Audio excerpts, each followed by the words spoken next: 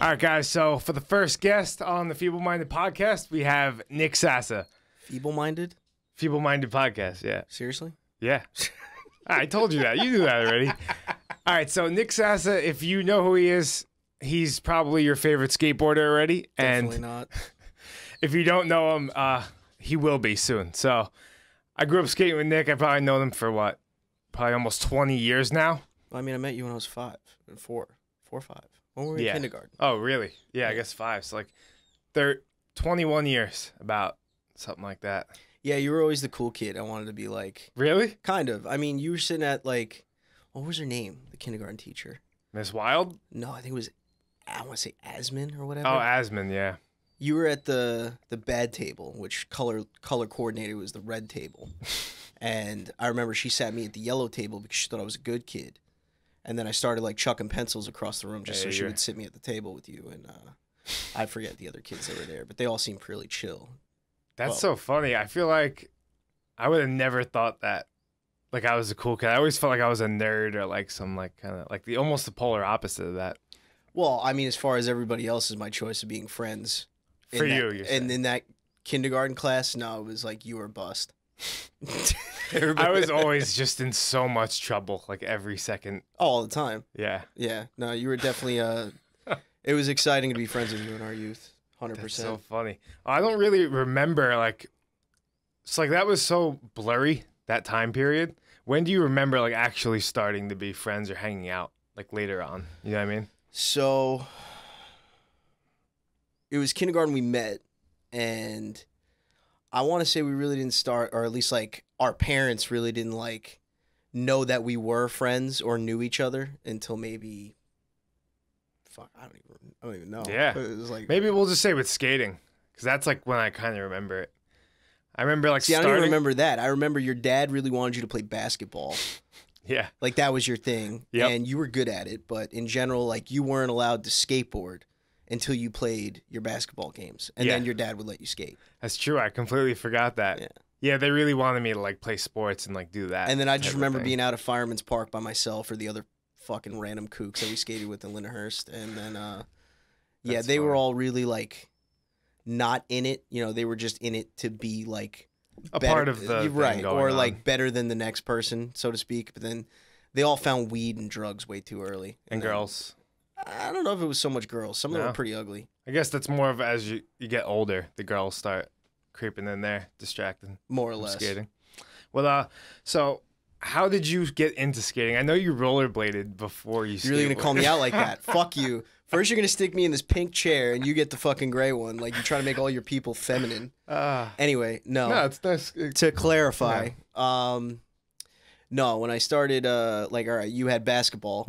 I had ice hockey. Okay. And then I got injured with ice hockey.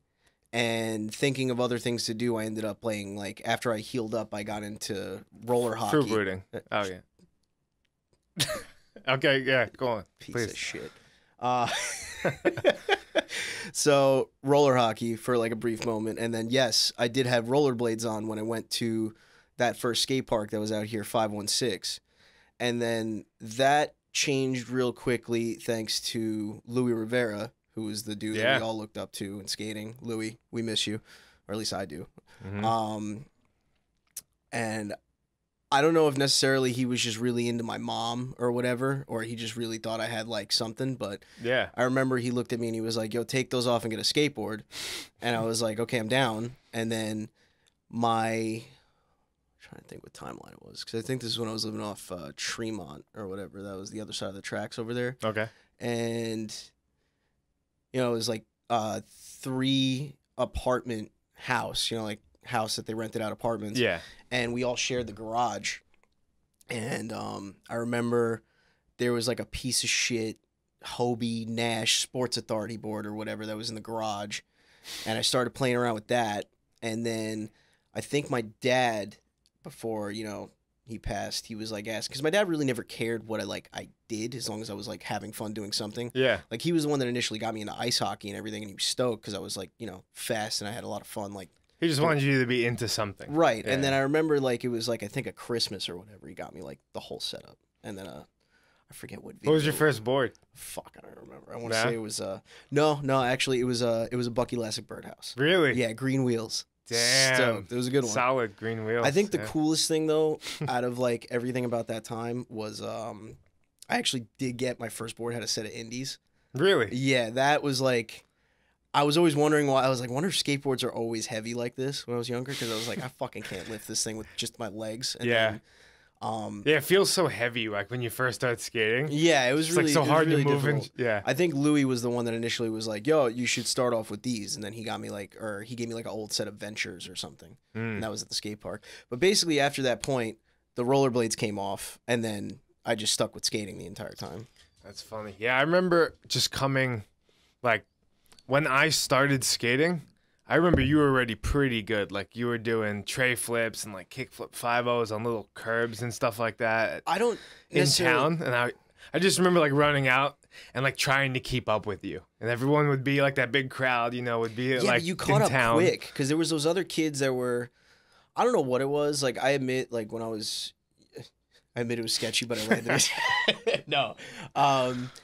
Something happened with like watching Louis and Scagno and all those sauce dudes at 516 to where, I mean, we didn't have EA Skate or anything like that these fucking 11-year-olds have these days. So it was like way different to like, you know, perceive or see skateboarding.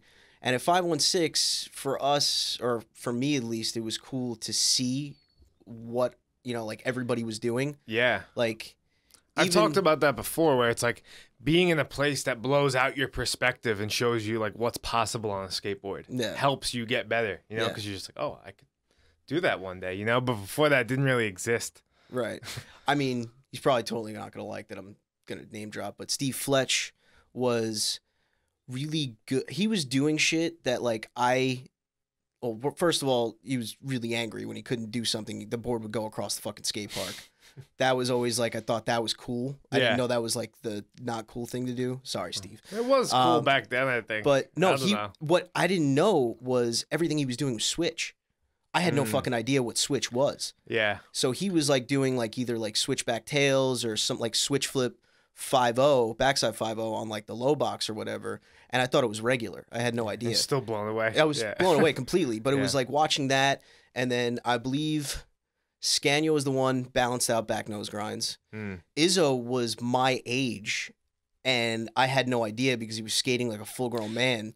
I've known him, or like he was around for so long, and when he was like 12, I thought he was like 22. Right? Yeah, he's always looked been older. that dude. He hung out with older dudes. No, he just skated older. Like he that skated dude, older. Yeah, that dude was always so good. And I don't even know when he started. You should get him on here so you can get the fucking bottom line. Because either way, Bobby was always really good. Like, we were his age, and he was already on the Sauce team. Yeah. Fucking killing it. Yeah.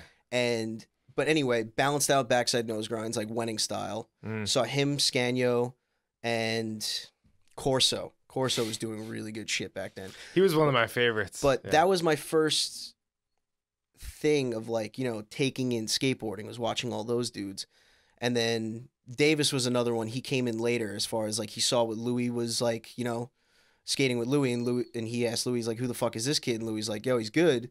And then they both started taking me everywhere and throwing me on like stupid shit, like, oh, here's a 11 stair, jump on it. Cool. So do you feel like them taking you out kind of like 100% changed your what's that? It was where you were heading? I don't know if it was where I was heading, but it was always cool to be around people that knew what they were doing, because it was able to like help you along, learn quicker. So all right, back to, I guess, where I was flipping in and you were just getting in. Yeah. I saw that and thought, like, okay, so it's possible, as far as like, okay, this is what I have to do that. And then, yeah, you came in, but it was cool because you saw what I was doing and you were instantly like, okay, I got to do this. Yeah. Well, I was so far behind, and I feel like it sacrificed my style when I was younger, because I just didn't, like, I was just like, I have to catch up, like, trick-wise or, like, level-wise, so I didn't really, I kind of skipped over the whole style thing, you know? I mean, well... And, I mean, obviously, everyone has a style, it's like, but I'm more stoked now, like, okay, we're in our fucking early 30s. Yeah. I want to say mid already, but I keep forgetting how fucking old I am every day I wake up. It's sick now to see that, like clearly I'm not skating every day anymore. Like I'll hold on to a board for the whole fucking year and then like still skate it the following year, like not care, like whatever, just play around at the range or whatever. But I forgot where I was going with that. Yeah, I honestly forgot where you were going to. What were you saying? You were saying about my style. Right. Yeah. Okay. Thank you. Yeah, we got back. Don't worry. So when you first started, I'm gonna go ahead and say you were a fucking waterfall of a mess. You were just like popping everything and hoping to God you were gonna land on it. I would hit the ollie button too. You actually pointed it out to me. Did I really? was hitting the ollie button, and then I like got so pissed and I like thought about it and then I stopped doing it. So yeah, but dude, there were a couple times you almost sent me home upset though. Like the time you nollie big spin the 4 before me. That fucking. I was like really upset. Yeah, no, I think you went home crying that day. I may have teared up a little bit, 100%. I was like super bummed because it was such a dick it was thing to my do, trick. Yeah. I was doing it first, and then you were like, "All right, I'm gonna do it." Fucking yeah, that was funny.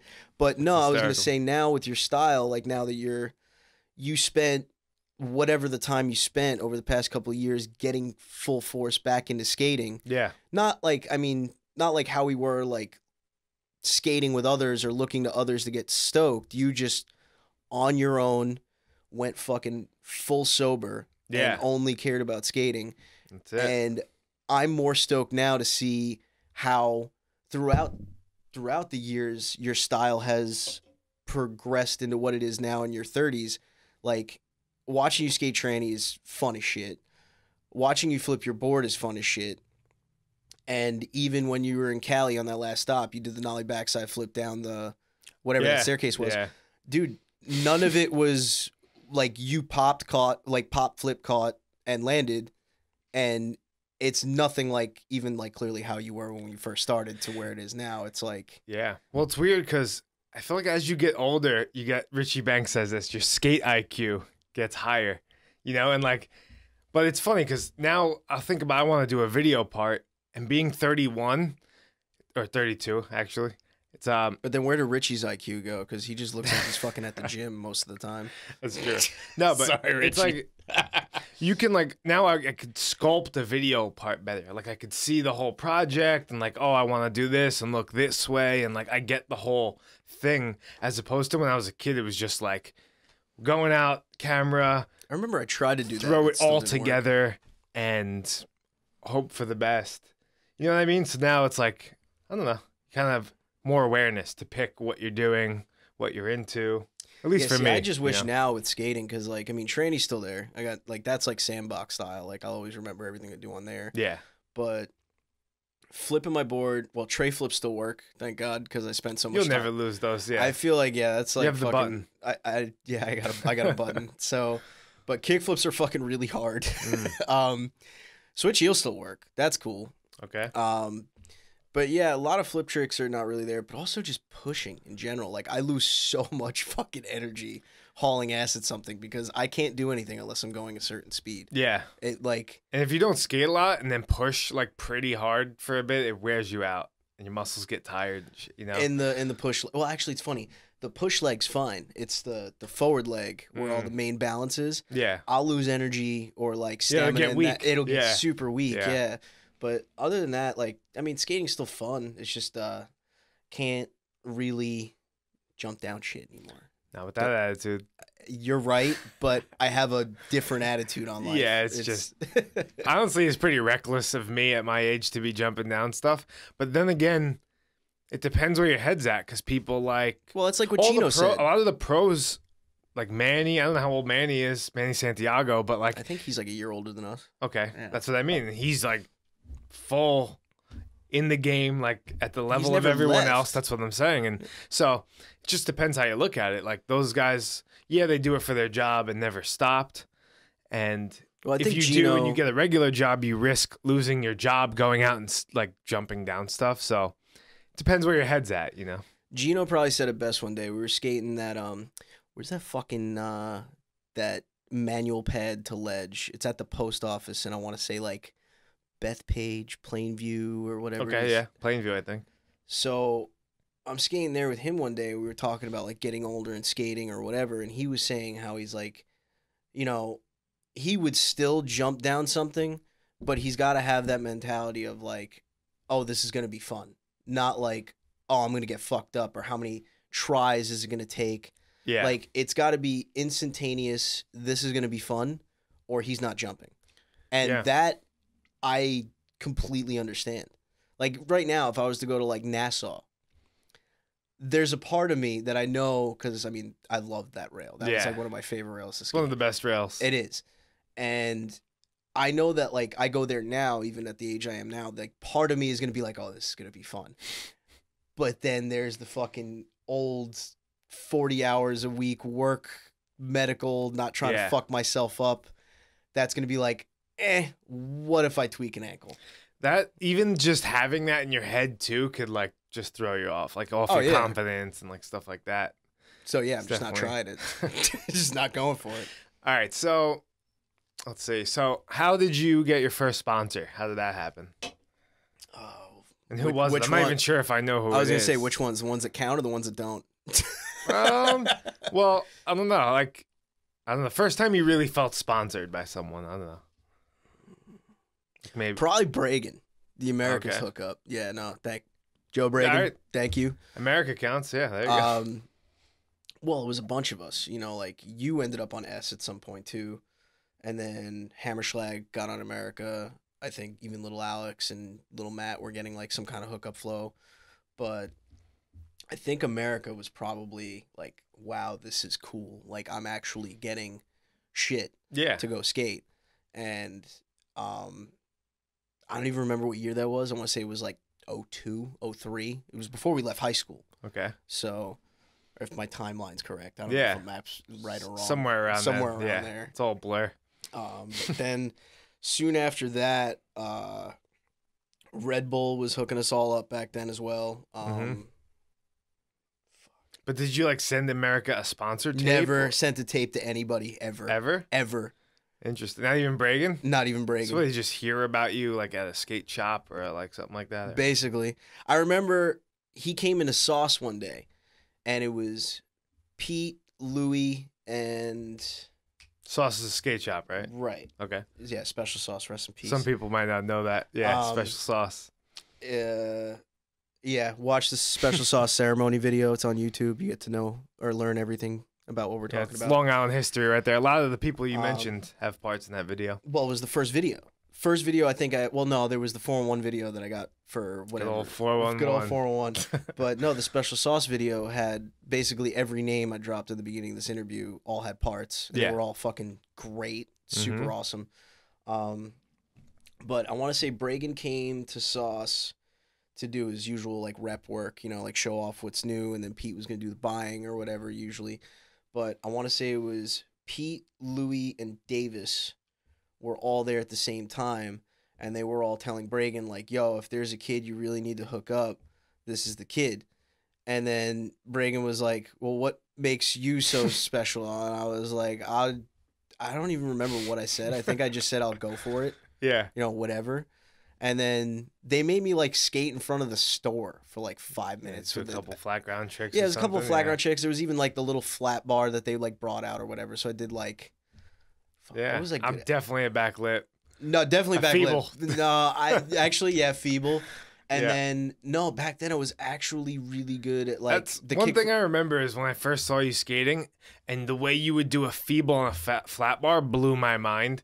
And I was like, I have to learn the feeble. Like you just sat on it forever, and I was like, what is that trick? Yeah, no, I created the feeble here on Long Island. Oh, so good. Hey, tricks do get like contagious. Like if someone does a trick in an area or at a town skate park in the crew, like everyone kind of starts doing it. It was the easiest trick to hold on to. Like, you know, I mean, as far as like, what did you, because you came up with it. I didn't even come up with it. I want to say it was like years later where like somebody asked you about a feeble. Your answer was like, yeah, you just never let it drop, never let it stop. Yeah, don't let it drop, don't let it stop. I don't even know if it makes sense, but it sounded funny. When you're doing it, it makes sense. If you don't know how to do it, it won't make any sense to you. Yeah. But yeah, so that's what happened with Bragan. And then he from then was like every other month or like every month he was like sending me a pair of kicks. And then I don't know if this story is accurate. Somebody can fucking tell me if I'm wrong, but Supra had Crew came out. You know, had Reynolds and all those other dudes on it, and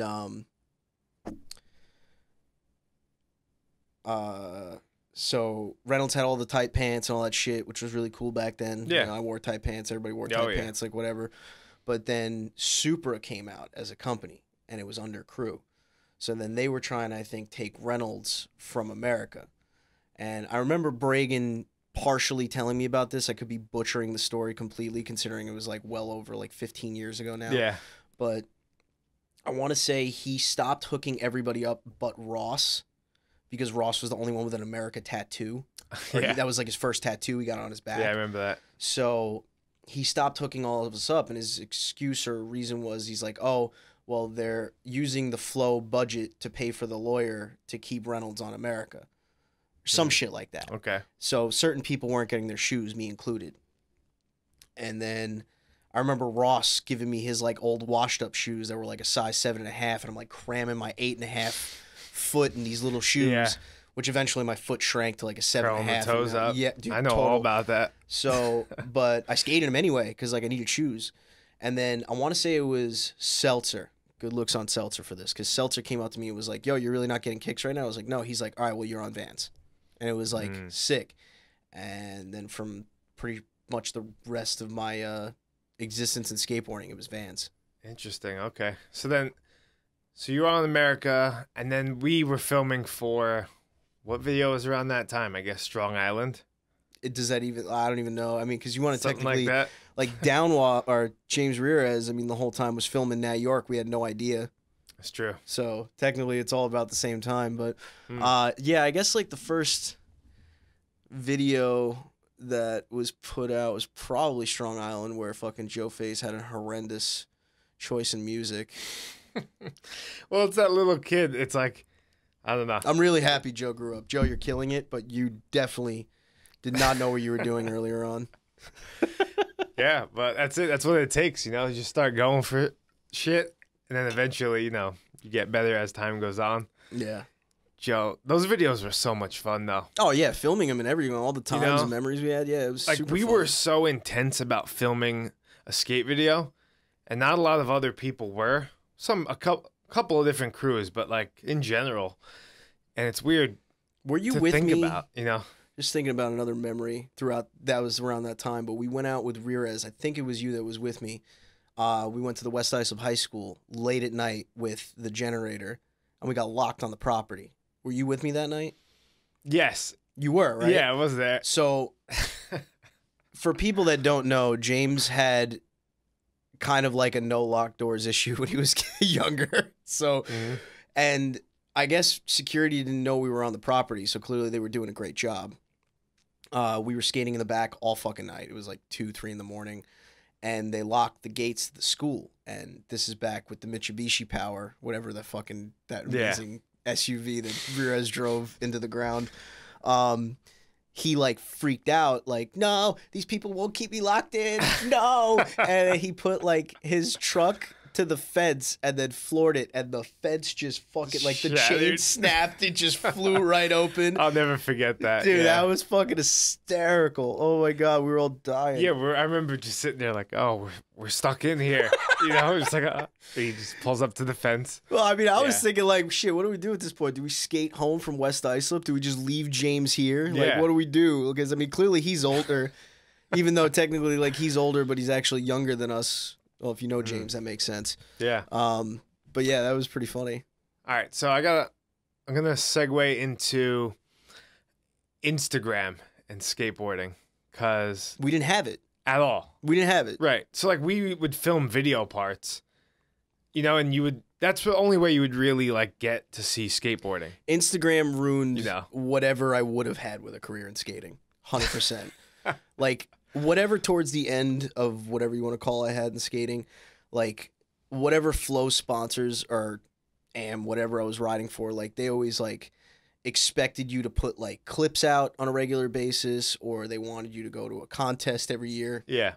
I fucking hated content. Well, same. I was good at them when I was younger, and I loved like, I'm the center of attention. Right. But, like, you know, I grew out of that at some point, and I realized, like, yo, this is fucking nerve-wracking. Like, I hate being around or trying to do the best that I could do in front of a bunch of people, or once again, like, you know, young kids that fucking have, like, generational differences in how they grew up in skating. Yeah. And yeah, it was fucking nerve-wracking. So towards the end, like, when they're expecting that out of you, or for you to do, like, even 1 to 2 contests a year, even though they're expecting like 5 or 6, it was just like, fuck this. I don't want to do that. So I just stopped caring. But yeah, Instagram is, I mean, I have one. I fucking don't post anything. I go on it and look at other people's shit. Yeah. But, like, you know, that's about it. Yeah, it's crazy because I was talking the other day, I think with maybe Joe Face, about like filming a full-length video. It's like, why would a company pay, how much is it? I don't know, $30,000 to go on like a small tour with a few guys and make like a 30-minute video, hour-long video. I don't know what they're making. A 3-minute video that they'll put out on the internet. That's what I mean. It's crazy, you know? And then just to think all that time and money just could be used on posting on Instagram and getting more exposure. You know, it doesn't have that same impact maybe on your life, like a big project and something like that was well crafted, but it does reach a lot of people, you know, and I don't know. The internet is clearly incredible. You can find anything you need on it. And clearly, even with skateboarding now, second anything gets done, it goes right out on the internet. Yeah. I think how, like, Thrasher does it, I'm not really, like, I don't have a problem with it. Like, they'll release, like, certain videos on the Thrasher website, and that's cool. Yeah. But I think anything that just comes out, like, via YouTube or Instagram or whatever, I'm not really that stoked. You know, like, it doesn't really get me, like, pumped or whatever. I have more fun watching the kids get hurt Instagram, or the little kids get hurt Instagram. Watching these little kids, like, run into a fucking screen door they don't see, or, like, you know, some kid getting, like, a reverse. This other one, Scooter Kid, got a reverse scorp the other day. It was so bad. That was fucking, like, I get more stoked off of watching that shit than some fucking new random schmuck doing, like, a fucking, I don't know, like, like a sentence trick. Yeah. You know, like, that shit doesn't get me. Sentence trick. Yeah, hobby like, quality tricks. Dude, I can't. Like, oh, he did, like, fucking kick flip, or no, tray flip, front nose grind, nollie backside flip out to fakie. Dude, you can go on forever. It's like, I don't get pumped off that. I understand people are tech people, and they do get stoked off that. Yeah. No disrespect to them, but I don't. I get more stoked on a dude doing, like, a fucking full-speed kickflip than that.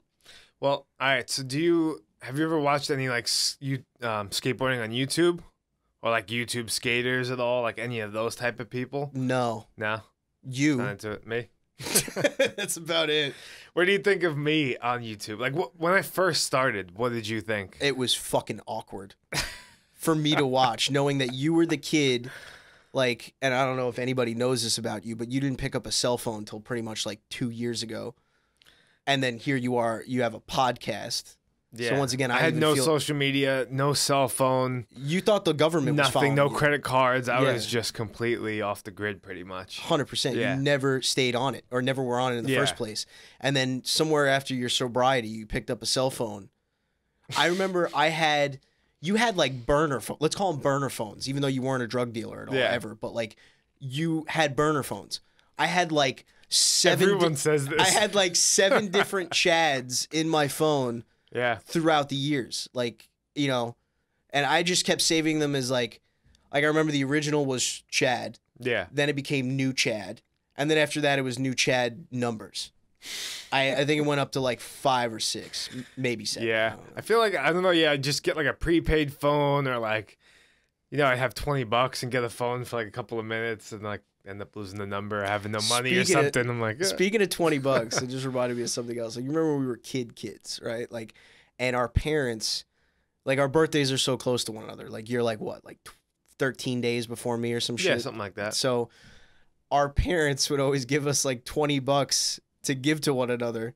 And then we realized 13 days later, you were just giving the $20 back. $20 back. Yeah, so we just kind of stopped giving each other's gifts. I was talking about that with the lady the other day. It was really funny. That's funny. Do you miss going out and filming video parts? Because that to me was like the funnest experience, like having like a project that we were working on or something. It depends. Constantly hitting spots.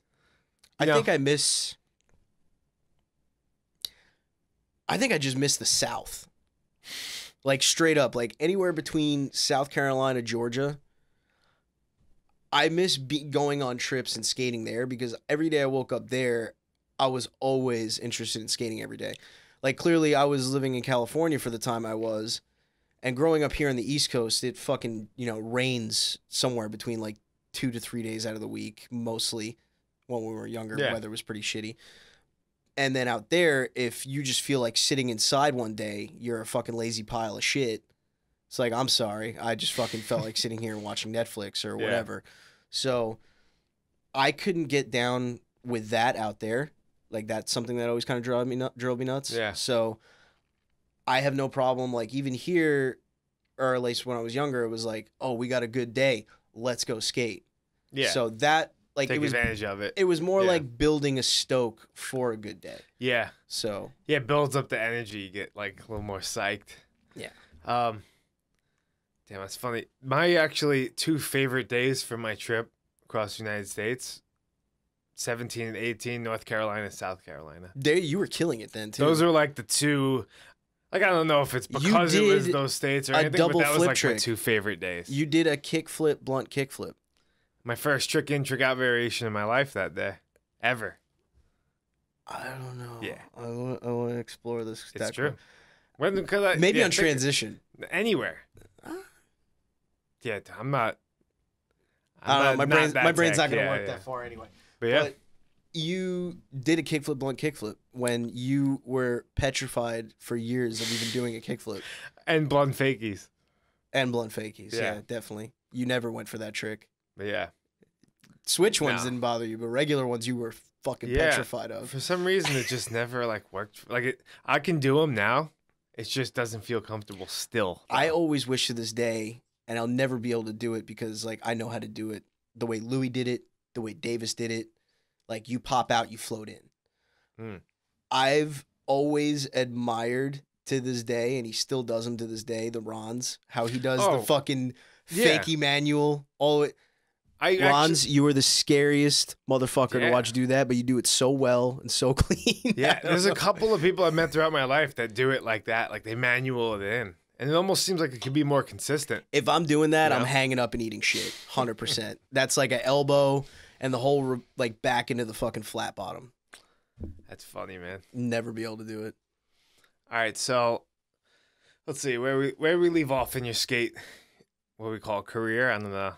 I don't even want to call it that. All right, a mess so of what substance skateboards. Harley. Yeah, Harley was a fun guy to ride for. Or at least, I mean, he's definitely clearly came around. He's a family vegan man now or whatever. He's a business owner of Nooklin. Yeah, there you go. Yeah, I'll give him a little hype. So he's doing his thing now, but yeah, needless to say, back then he was a fucking piece of shit. That team was funny though, man. That whole time, that era was just. It was really fun. It was fun. It was a lot of fun, especially like meeting a lot of the dudes, like Ralph. Yeah, fucking Ralph changed my life. I don't know for the better, probably not, but he's still Ralph. I mean, he's still Ralph. I haven't seen or spoken to him, but like man. I saw a picture of him on fucking Facebook the other day. He's drinking a Steel Reserve still. Like, dude, you're fucking. How are you still doing it? I don't know how to do it. Yeah. But yeah, Substance was fun. You know, Harley housed us for a little bit. He took us on a couple of trips. But I remember throughout that trip, he was like promising us per diem, and he didn't feed us for 3 days. We were all fucking starving. I shot like I got so bummed that I spent my own money on a Roman candle. And when he fucking went and diving, he stopped. He was like, "I'm fucking sweating. We need to stop at a hotel." Like, oh, now you're gonna get us a hotel. And then first thing he does, he gets to the hotel and he just jumps right in the pool. So I took the Roman candle. I started shooting it at him. Like, yo, we're hungry. Like, it was pretty funny. But like, that is funny. I think like at the time, like he didn't know what he was doing. He was just a skateboarder that wanted to be in skateboarding. And then what ended up happening was he ended up getting a team that was pretty good. Yeah. Like, not including me, but the rest of everybody else was really good. Yeah, there was some good names on there, man. And then he ended up, like, not knowing what to do with it when technically at a point it could have kind of carried itself. Yeah. So. That's true, because when those promos came out, it was like a promo that was a full-length video. Everyone was so pumped. weird. Yeah. And people, were into it, man. Even Robert was fucking, oh my God, I'll never forget what that dude said when he Robert came back Lopez Mon is insane. one of the most incredible skateboarders I've ever witnessed firsthand. But yeah, I mean, he would like wake up at it would be like 6 a.m. and skateboarders generally aren't waking up early, and he would just be like, I don't know, he would just be like sitting outside of the apartment building like drinking, and then by 8 a.m. like hitting a gnarly handrail or something. I'm like, what? I remember how are you even doing that? Harley flew him from Puerto Rico to here to live with us for a little bit, but it was like his first week here, and he had to go to Woodward as like a visiting pro or whatever, visiting AM, whatever. And he spent 2 weeks at Woodward, and I remember he took the bus back, and we picked him up at the bus stop because he had no idea where he was going in Brooklyn. Okay. It was 6:30 a.m., and I remember this specifically because Rodney was just moving in with us, and Rodney was always an early bird getting his bacon, egg, and cheese and a Snapple iced tea. Peach. That's right, Rodney. So every morning, like, I'd be doing that with Rodney because we were kind of early birds. Rodney Torres? Yeah. Okay. And I remember we went to go pick up Robert, and it's like 6:30 a.m., and he's sitting at the corner, and he's drinking a 6-pack of Red Stripe. And we're like, yo, dude, how was Woodward? He's like, fuck, man, that shit was like rehab. I couldn't fucking do anything. I actually think I remember that. I remember that. He's like, I'm so happy to be drinking this beer right now. Red Stripes. Yeah. That was funny, bro. Wow. Oh, my God. Robert. Yeah, he was wild. So wait, you mentioned Rodney. So you went on a trip with Rodney. I went on like across the whole country pretty much, right? Yeah, me and Rodney did that thing for Maloof. That was it was fun. So what was it for Maloof? Like, because I don't even know. Me I was either. like with you. Like, I know the Maloof brothers, they did the Maloof Money Cup in New York and built that park, but what did that tour have to do with anything? Like, what I was don't know. I still to this day really don't know. All I know is they paid all of us to go on the road trip for probably about like 3 months straight to hit every state, get to your local skate shop, hold a contest, and then the winners got something, or they could have gone. So you guys had ramps?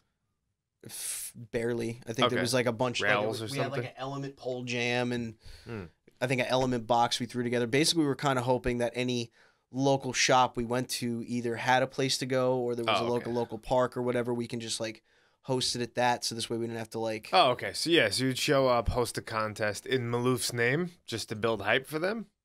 Pretty much. What was the? I don't really think those dudes even knew what they were doing. I think they just had money and they were like, "Yo, skateboarding's really cool. We should invest in that." Yeah, it kind of seemed like that when they were doing the contest. I remember it was a good contest and it was fun. I never met these dudes at all, and I remember this vividly because it was like, I don't know if it was my first trip to Vegas. I think it was my second time, but I remember I would always go there and enjoy the shit out of it. I met with Little Matt, and then the following night I went to Little Darlings and had a blast, drank all night. And then Rodney's like, yo, we're going to the 24-hour cafe. Do you want to meet us for breakfast? I'm like, yeah, let's go. I'm already like still drunk from the night before. And I'm like, recuperating, eating. And then this guy walks in, hair fucking up on one side, one pop collar on the other, no shoes on. Okay. And I remember just being like slosh face, like, who the fuck is this guy walking in here like it's his fucking living room? And then Rodney smacks me upside my head. He's like, yo, that's Joe Maloof. I'm like, oh, fuck. Yikes. And the dude was actually like super cool. Like, even though I was clearly like a fucking shithead, like, but he walks over. He's like, hey, you guys are my road crew, right? I'm like, yeah, it's good to meet you. Everybody like put on the professional voice. I was just kind of like, it was like the one moment. He couldn't go back from that. No, but that was definitely one of the moments where after what I just said, I shut up the entire time. Like, whoops. But dude was super cool. Yo, do you remember the day before you left for that trip? Because that just popped in my head. What do we do? I don't remember. There was this guy that went with you guys that we had just met. Dante? Dante. Dante was great. And then we went to this party in our hometown, and we walked. We went to the bar first. 6 cases of beer or something, like 120 beers. Yeah. To this backyard party. I remember it now. And that's do you remember? I remember sleeping in that backyard. Like we drank all the beers. We drank all the beers. Yeah. Face your fears. Oh fuck! That's what I was trying to get. So if you guys don't know this about Chad, and could you still do it? I could do it. Yeah. You think so? Try to mess with him. Ask yeah. him to face his fears, and you'll know what it is. But it's really kind of impressive because he's always been able to do it, and anybody else is gonna like lose their teeth.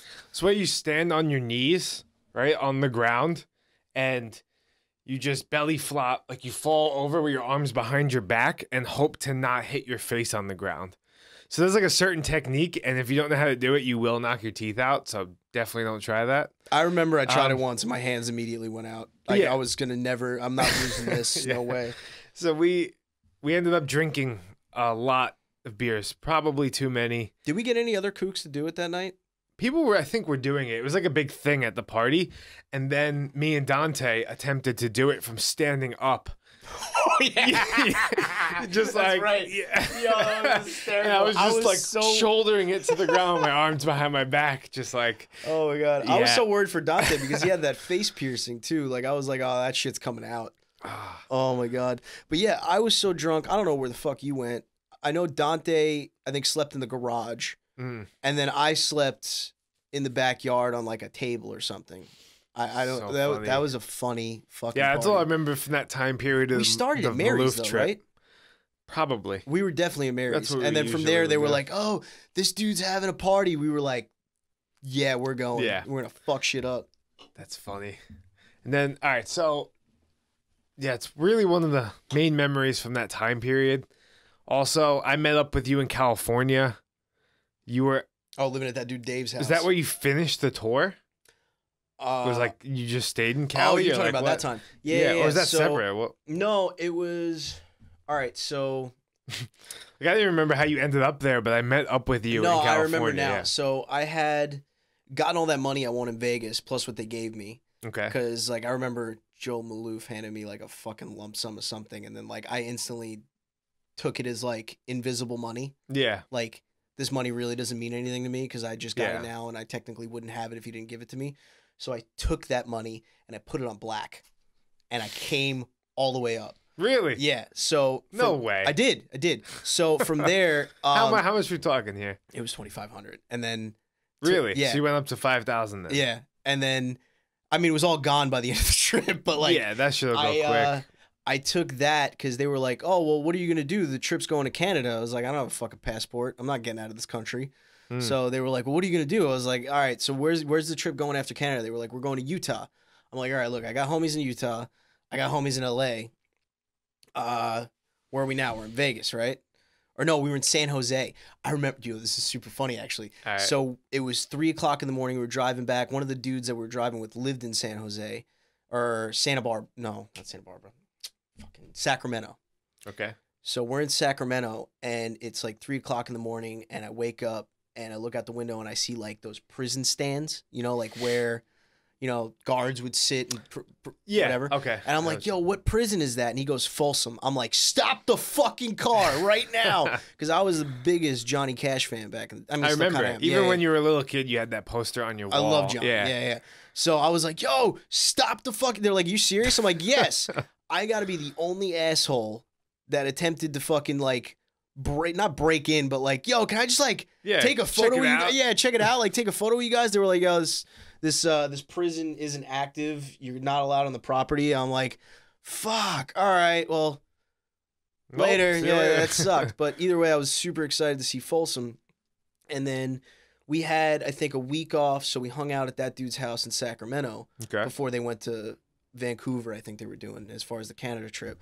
So they were like, what are you going to do? And then the company or the dudes that work for Maloof were like, well, what are you going to do? I'm like, look, I got this money, so I'm fine. Like, don't worry about it. They can go to fucking Vancouver, and then I'll just meet them in Utah.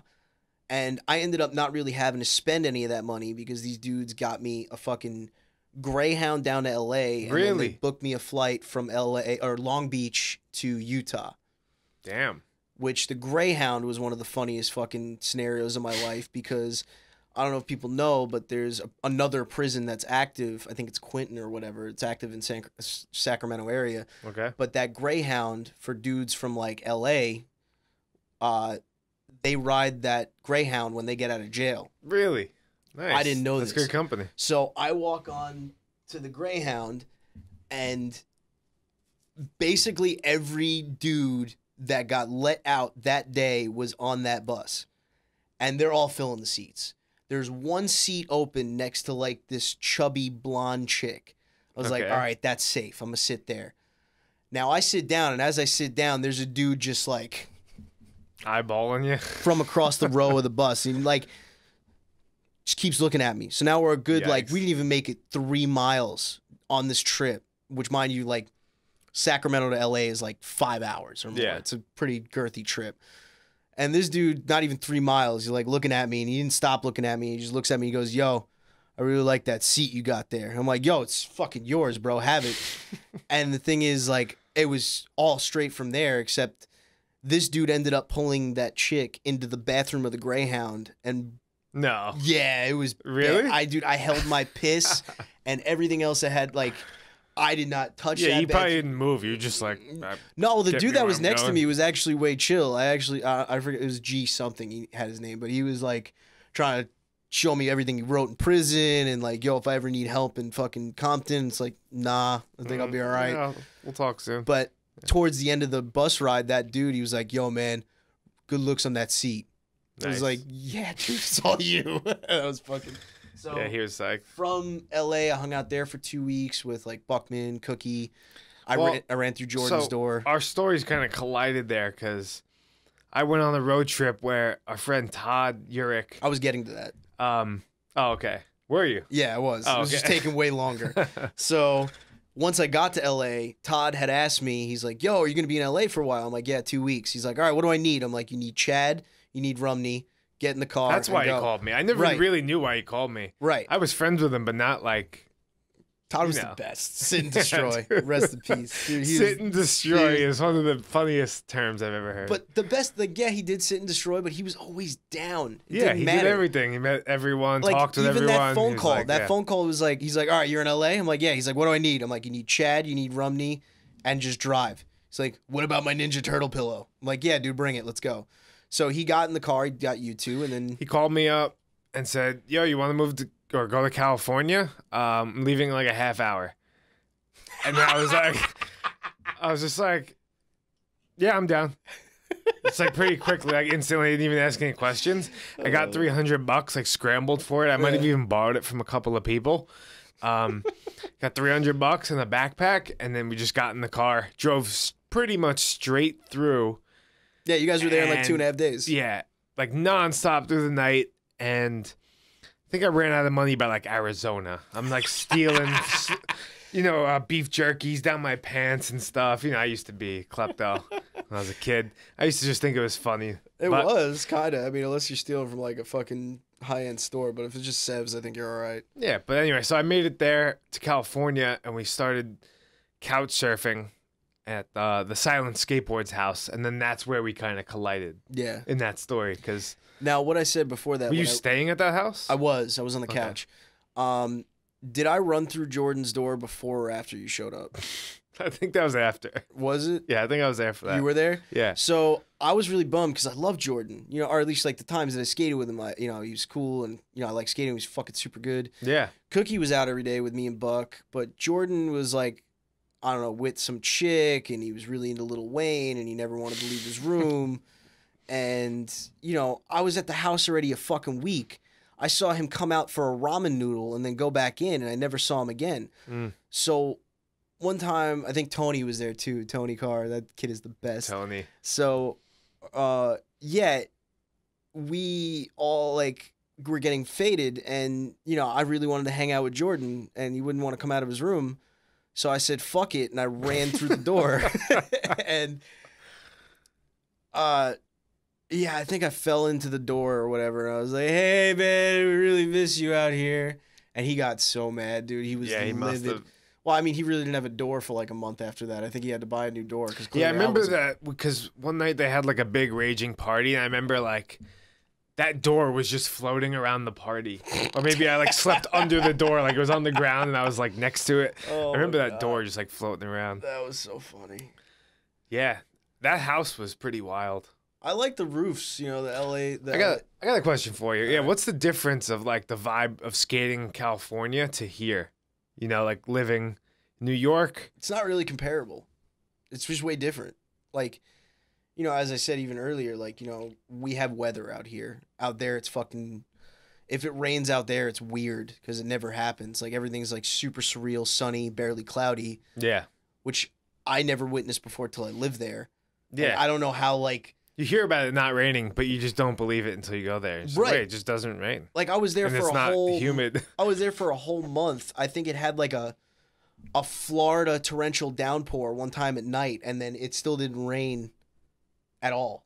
Like it just doesn't rain there. So yes, if you want to skateboard and have a surreal lifestyle, skate every day, live in California. Yeah. But if you grew up like us, where like, yeah, it's fun to skate when you could skate, but don't really care to do it every day. It's like that's. It was weird too, though, because like there, I feel like the community after the session's over, there was always like house parties and things going on. You know what I mean? Yeah, like carne, everyone kind bro. of, but like here, it's just like you go skate and then you go home. Yeah. You know? I don't know. Well, I mean, we maybe in Brooklyn or something. It's we kind of would like go back that, out, but yeah. like when we were back in our, you know, our young buck drinking days, like whatever we were doing. Like we would go skate and then be like, yo, we're going to Mary's? Yeah, we're going to Mary's. So then we would like split up, go home, shower, eat, whatever, and then we'd meet up again at the bar later on. You know, it could have just been also like the time period in my life. Like I was probably more focused on drinking. Like I had Todd and Rumney. We were just pounding Four Locos. Rumney was such a Four Loco drinker, bro. I don't even know how. I just drank it because he loved them and I thought it was funny. No, so but like that kid wasn't human, bro. Like I drink a Four Loco, I have a fucking heart attack. That kid was able to drink like 3 in one night. We would drink 2 by rule every night before we went out. Fuck that. That's what we would do at a pregame. I learned my lesson with energy alcoholic drinks because of the first interview I had on the internet, which is the worst fucking thing ever. I shouted out the whole West Coast. I was a real piece of shit. So that night or whatever, we did a demo at what was it? Fucking the Jersey. What team was it? No. Drop-In. Drop-In. There we go. Yeah. So, and that owner was like, "Oh, you're not skating?" Like, "No, I hurt my ankle." And he had like Sparks on deck, like a whole fucking 24 pack. Sparks. 24 pack of Sparks. I had like 5 of them. I was fucking shit-faced and so hyped. I was jumping on Jersey Dave, doing stupid shit. That's funny, man. Worst night of my life. Damn. So yeah, that was a crazy time with Rumney. I was just drinking. Like we were drinking, and he got on Baker, so we were like constantly going out with those guys. Yeah. It was just that kind of image, that lifestyle, you know. I'm just glad what you did after I left. Like you guys did all that. Yeah, like, we still skated. Yeah, and like we would go out, Four Locos, then the strip club, then to a 20-stair curved rail that we're waxing with soap in the middle of the night, and the filmer's also drunk. Probably he did Buckman, do that. Wasted his first night. Blackout drunk, like film shitty, dim lighting, like it's amazing. Yeah, and just unbelievable. Like from the strip club at 4 a.m. and it was just filled with nights and days like that, you know. And kid always had raw talent, but yeah, can't believe that. I don't know. Yeah, sore subject. Yeah, you know, it was crazy because he had so much talent, and he made it. Like he was there. He pretty much did. He did the hardest part of the whole thing. He was on Baker and like about to. Yeah, and he didn't make it in the van.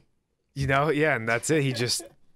I guess the drinking, I mean, he gets really distracted, or I feel like sometimes he gets bored, you know, because even before he like left for California, he was talking about going into the army and like, you know what I mean? Like he'll kill something and do amazing, but he'll also just be like, whatever, like I had whatever, do something else. I forgot that happened. You just brought up a fucking memory scan right now.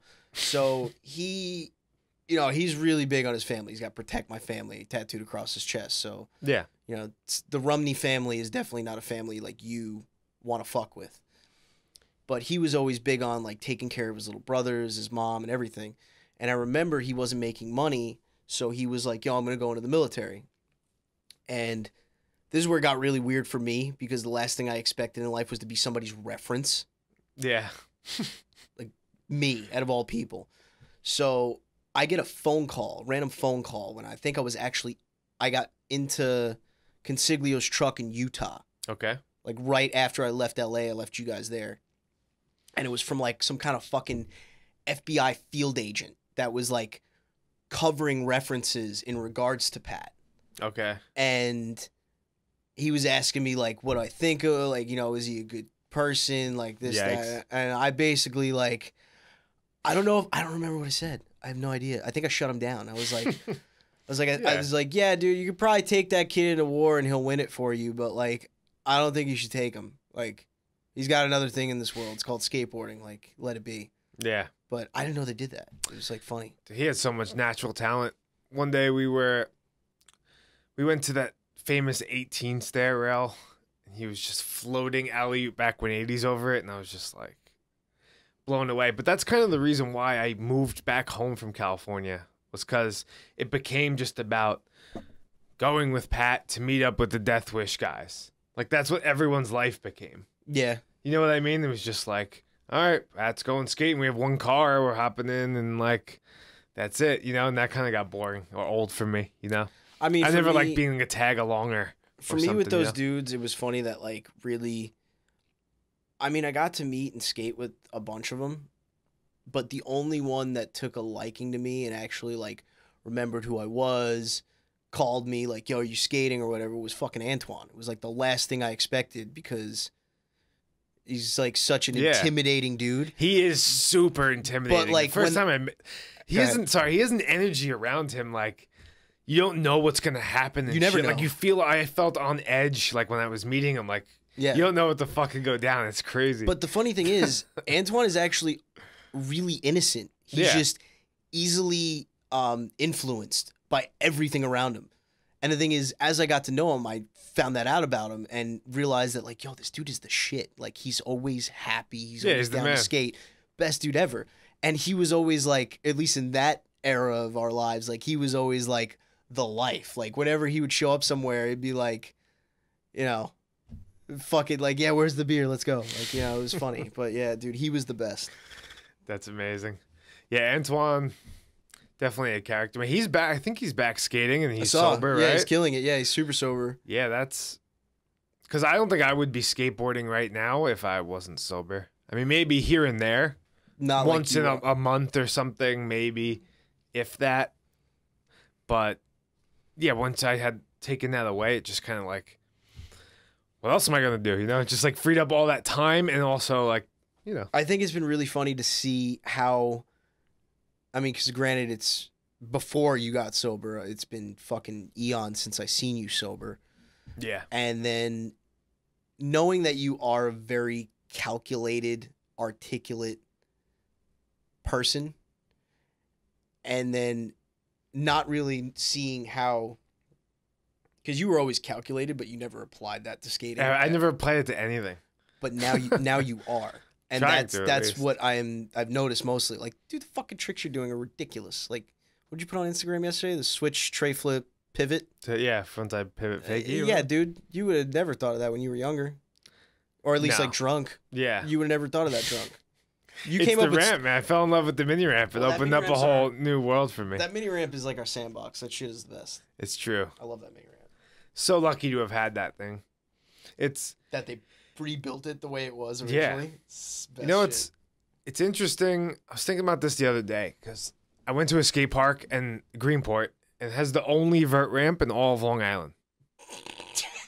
Right? Yeah. And then I was like, wait. It's so dangerous. It's tough, like, for people that. That's probably why there's no vert skaters. Like, I feel like you need to grow up right next to a park that has that type of stuff. You know what I mean? Like, your environment shapes how you skate. Yeah. Definitely. You know, I learned that from that trip going all over the States. It's like, I was lucky to have that ramp. It's like second nature, you know, just skating. Yeah, I mean, ramp now. More or less, you know? Like, I feel like we had it, you know, regular. Yeah. We had it the best because that whole wall is frontside for us. Yes. So Goofy, if you were Goofy and you skated that ramp, you really kind of hated us because it was always like we had that.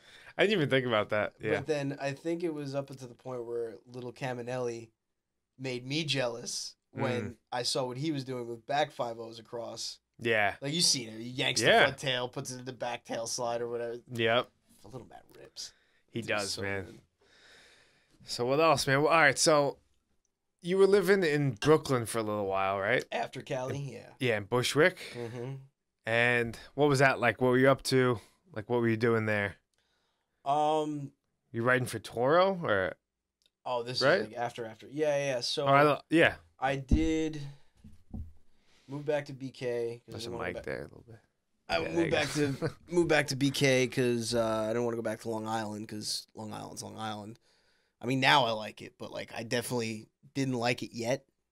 Yeah, I didn't like the seclusion yet. Now I'm like older and I love being to myself. A little space. Right. So at the time I was still trying to stay in the mix. So I was living in Brooklyn, and good looks to Gino and Matt Bell for getting me the gig with Chris Keefe at DQM. That was always really cool. Oh yeah, that's right. And then, which also was the first time I ever got to meet Lee Smith, who is probably the best dude to have any conversation with. Okay. Because you're going to get nothing but like subtle, like this is how it is. Okay. And there's no other way. That's awesome. Like even if you try to like debate with him, he will debate or like respond, but it's still that. That's awesome. Best dude. So, yeah, getting to meet that dude was sick. Even like meeting Chris too, and like working for him, and then not like when we were skating was it was actually two separate Chris's. He had like business Chris and then friend Chris. Okay. So that was cool. But going out and skating with those dudes was fun, and then working, and then Rodney at the time was starting Toro, and he was like, "Hey, do you want to ride for me?" And I was like, "Yeah, I mean, you're the homie. I've lived with you for years, and yeah, like whatever. I'm not getting boards from anybody else, nor am I really like. I mean, I like let him know, like, look, I'm not really like skating anymore for like, you know, like this is what I want to do. Like, no, man, you were a huge influence though in the area, and like people still, you know, look up to you, younger kids and stuff like that. So I could see why it makes sense for him, like the name, you know, like in the area, bring attention to the brand, definitely, you know. But so skating in, I like how you get a little. I give you a compliment, you're like. Is that really how it was? I don't take compliments well either, so I can't blame you. I'm not too sure. There were so many other kids in the city that were super good. What do you think of like the city skate scene? Is it like? I don't. You don't? I don't. I understand. Well, I was always like exiled from it.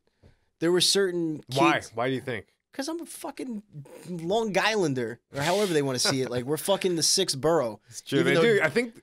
Even though Jersey will argue it, like, no, we're the sixth borough. Like, no, you motherfuckers are Jersey. Like, and this goes to stand, like, with all due respect for anybody that is from Jersey, I got no issue with you guys. You guys are all way chill. But, like, no, you're fucking Jersey. Okay. So. But, yeah, it's like those dudes would even be, like, cooler than me in the city. Just because, like, you know, like, I don't know, they just connected better or whatever. Clearly for us, like, we always got, like, that weird look or vibe from people. It's weird because I don't want to, like, assume that it's different. You know, maybe I'm just, like, nervous or something going into the city and skating, but it definitely always felt like a secluded kind of thing. Like, we got even the people in the city that I knew and skated with, I'd see them, like, a week or two later and they would, like, not look at you. Or like not say hello and stuff like that. That was the I'm cooler than you attitude. I used to have fun with that because me and Steve Rodriguez. The cool guy. Yeah, the cool guy. Yeah. Well, no. It wasn't necessarily cool guy, but like it was basically if you said hello first, you lost the game. Really? Yeah. I didn't even know that was the game. Oh, no, okay. I didn't. I made it up as I went along because I noticed I was always the asshole losing the game. Like I didn't give a shit who it was. I'd be like, yo, what's up, dude? Yeah. Like I would always lose. Like, that's so funny. And then a lot of the times, just to act cooler, they'd be like, "Oh, who are you again?" And be like, "Yeah, well, fuck you then." You know, like whatever.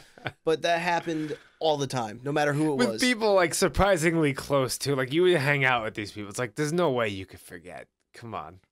Yeah. Like that's bullshit. I was just drinking and throwing my board at the Tylenol bowl the night before. Yeah. But hey, we're now at Tompkins in the morning and you suddenly forgot who I was. Yeah.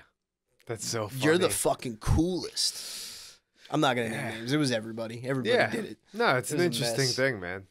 It gets contagious too because then, like, you know, you don't want to be the guy. It's like, hey, everyone. So then other people start doing it, and you're like, I was that guy. Oh, I'm not going to just say hello also. And it gets people to start doing it, you know? I basically just was that guy and stopped caring. Like, just said hello to everybody. I think the only one that I think if you just break that ice and go up to someone and, like, crush it and just say hello, it's just like, all right, what are you going to do? Just, like, fucking not look and not say hello, you know? The only two dudes that were kind of, like, living there at the time that weren't doing that was Zara and Eli.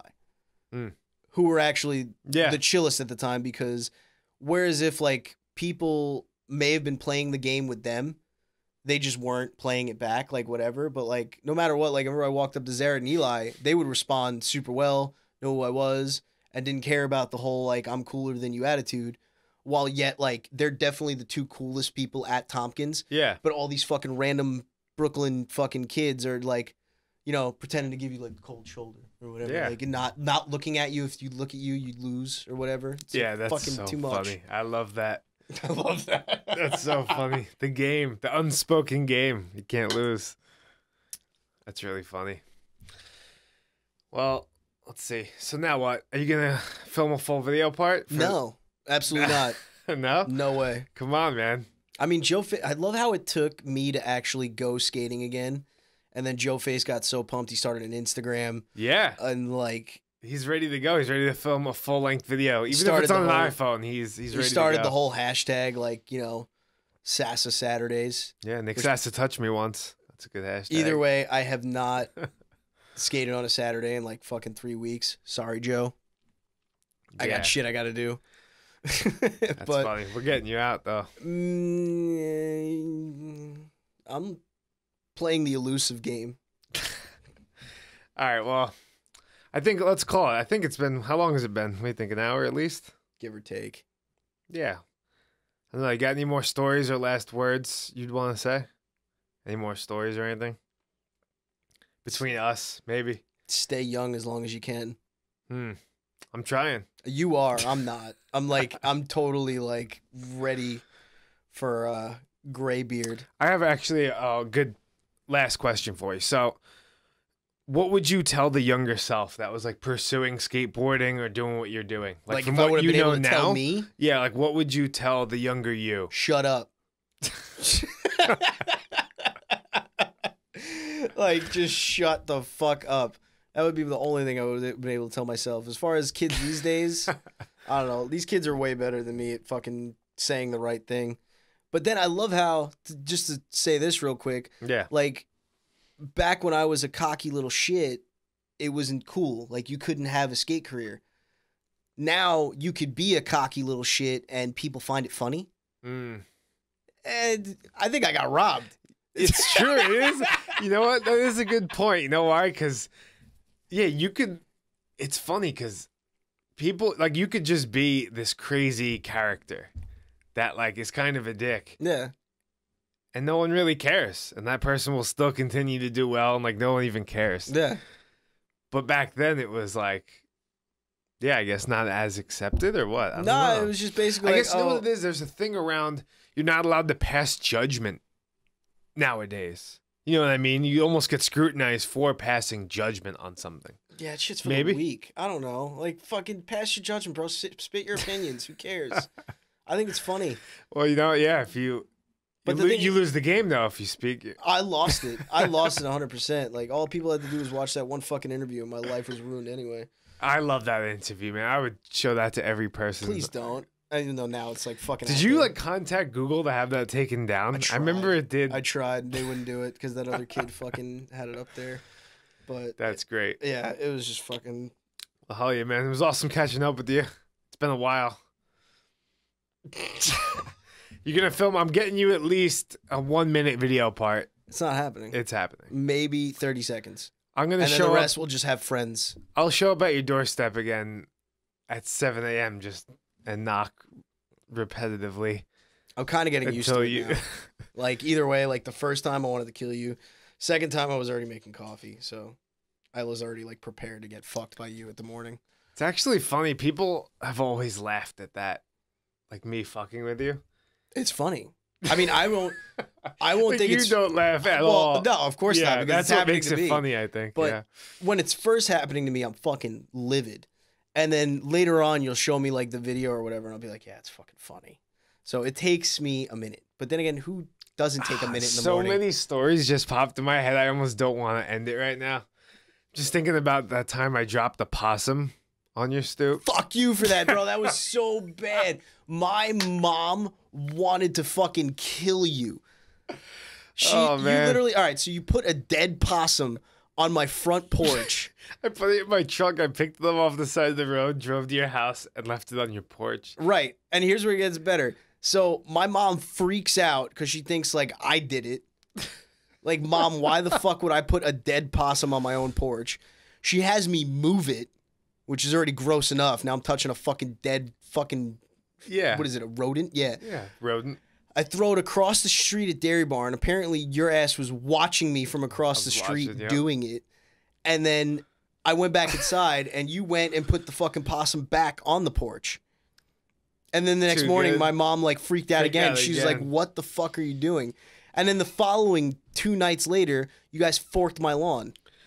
That's true. We did. I got a crew of like 4 people. 1,500 and me, forks. And 1,500 forks, plastic forks, in your lawn. See, my mom was stoked on that one, though. She was because pissed at first, She but was, then she was stoked after because she just washed all the forks and used it for Memorial Day dinner. Or, you know, barbecue. see, whatever. I like that attitude. That's, was funny. That's good. And then, yeah, saran wrapped your car shut. Dude, you also poured baking soda on it. Peeled all my paint. Yeah, I probably wasn't that good at. Like, if I knew that would have happened, maybe I don't even know. Just would've been when you're more young, funny. it's just like you hear things and you do it. It's funny. Just like, yeah, saran wrap. See, but you were never like... You would do funny shit like that, but it's funny because if you would have, like, thought more into it, I feel like you would have been better. Like, you should have used bologna and soda. You could have polka dotted my car. That is pretty funny, yeah. Like, that's something I did to somebody on Halloween. I'm fucking God, I was such a bad kid. But yeah, that was really bad. But yeah, saran wrap my door shut. I had to slice it open. Fucking yeah. it's not even that big of a problem. It's just funny. No, it's like you It's wake up in the morning to go to hysterical, like work or go skate, and this is like, it's like what I have to deal with Yeah. first. It's funny, man. Yeah, we had so many stories like that. It's crazy. That time when you got arrested in Southampton. I didn't want to get into that. Not We'll leave specifics, that for another. but you said you were Jim Greco, and I said I was Ryan Belmont. Yeah. And then they took you in, and then they put an APB out on me. Yeah, my mom had to drive all the way to the Hamptons She to get was me out. so Yeah, stoked. So stoked. Psyched. Oh, man, it was funny. I got one last one. We're going to cut it after this. All right. Florida. The Florida trip. Which one? I had like $5,000 or something. Oh, when you I basically s- spent for us to go down to the gym. or Yeah. 6. I don't remember exactly how much I had, but I had a little bit of money. And Buckman wanted to go film Tampa Am or Pro, Tampa Pro, and my friend Buckman is a filmer. He didn't have money to get down there, so I was just like, "Yeah, let's go." Gathered 5 friends together, but this one, always the hardest to wrangle up. The elusive one. Ended up I showed up at your driveway. Oh, dude, I was going to work. You made me quit my job. That's right. Yeah. So, oh my God. All right. So you were trying to get me to go, and I didn't want to quit my job. Yeah. And then you blocked me in the driveway at 3:45 in the morning when I was about to leave for work. And you were like, no, you're coming with us. I'm like, dude, get the fuck out of the driveway. I got to go to work. And then I eventually broke because, like, you know, fuck it, like at this point. And I remember, thank God my boss was cool because I remember calling him from 95 on the way down. It was already like 7 in the morning now. Yeah. And he's like, so Nick, it's 7 a.m. I'm assuming you're not making it today. I was like, yeah, I'm in Philadelphia. He's like, all right, so what are you doing there? I'm like, I don't think I'm going to be back until like sometime next weekend. And he's like, all right, look, Nick, I like you. I'll give you 24 hours. You either tell me you're quitting and it's fine, you can come back to work whenever you get back, or I got to fire you and you can collect unemployment and do whatever. Like, he actually gave me that option. He was like, pretty chill. But I was like, I gave it like not even 2 more hours. I called him back. I was like, yo, I quit. Yeah. You know, save him the paperwork. Sorry about that. Yeah, totally your fault. I quit a job. But the trip was worth it. Trip was worth it. That was a memorable trip, man. We all fought Buckman in the street. That was fun. The car pretty much broke down almost completely Virginia. Halfway, and we were just like, fuck it, let's just keep trying to go. That was actually the fucking scariest part for me because I didn't know what you guys did after I fell asleep. Which, mind you, trying to fit 5 guys in a Chrysler Pacifica is hard enough. And somehow I managed to fall asleep for the first time in like a day while driving. And when I was awake, the car had broke down and you were like, all right, we're fucked. We got to drive back. So I fell asleep. We were driving back. And I woke up and I was like, where are we? And you were like, South Carolina. I'm like, what the fuck, dude? You were like, yeah, we're going for it. I have no idea how that car to this day finished the trip and then made it back. Yeah, made it back. It's crazy. Yeah, that thing was incredible. We thought we were all going to be stuck on the side of 95. That would have been funny. That's funny, man. That was a really fun trip, though. Thank you for that. Yeah, oh yeah. It was amazing time, man. I got so many. There's like 5 stories I could tell just within that story. Oh, I know. You know, I can go on and make Buckman cry right now. I'm sure, like, no, I'm not going to get into that. Yeah, we'll save it for part 2. No, there's... No. Yeah. No, I don't want Buckman or Kaylee to hurt me. All right, man. Well, it was awesome catching up. I think I'm going to cut it. Thanks for hanging out. Yeah, man. Thanks for being my first guest. I'm psyched to see where this thing goes. I honestly have no idea. Filming it on the phone. You're probably going to lose viewers from this. I wouldn't doubt it. Thanks, though, man. Yeah. Appreciate it. I have to fucking piss so bad. Probably see my fucking gut growing the whole time if you fucking like fast forward.